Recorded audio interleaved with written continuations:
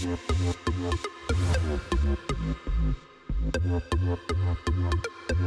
I guess just everyday wear.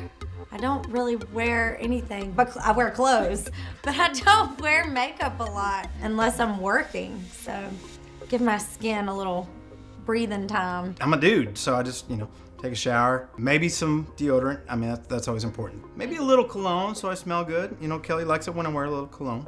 I generally just pop on a hat, but she's not cool with that, especially on the red carpet. I gotta get my hair done and do all that stuff, And she wants me to do pedicures for some reason, which is kind of weird because no one's ever gonna see my feet.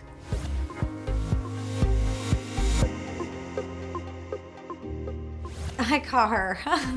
I'll let you tackle the hard part. Yeah, it's a little different than everyday makeup because lighting and stuff and cameras. So I just kind of sit there and just let you do what you do. It's hard being a girl sometimes. I know it's so much harder. The guys just roll out of bed and half the time just throw on their boots and their hat and roll. Yeah, I'll hairspray Kyle's hair one time and he's good.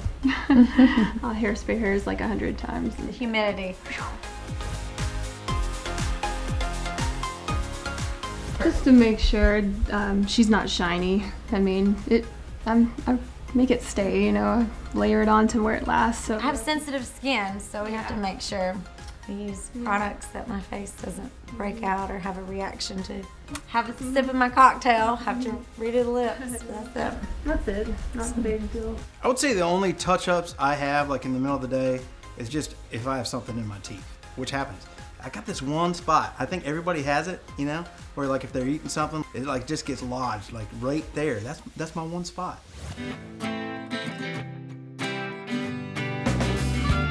Take my whole face off. I take my head off and I sit on my nightstand. Wouldn't that be easier? We joke a lot because I'm like, it'd be so much easier if we were like Miss Potato Head and we just pop our eyebrows on and our lips on and just go. What kind of lips today? Red. Okay, red. Done. What do I do before I go to sleep in bed? I don't think I can tell you that.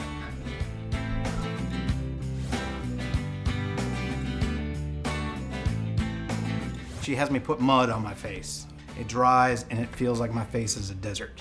And then we wash it off and then apparently I'm 10 years younger. I mean, that's...